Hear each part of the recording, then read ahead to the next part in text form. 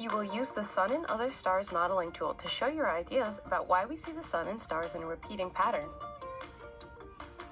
There are two panels that show different times. The Sun in the corner of both time panels cannot be moved. There are two people and images of what each person would see in the sky. You can drag a person anywhere onto the screen. You can spin the person by tapping and dragging the handle in a circular motion.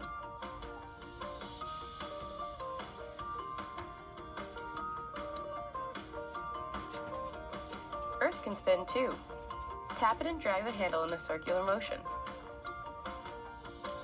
Remember, the modeling tool is just for showing your ideas. It won't tell you whether you are right or wrong.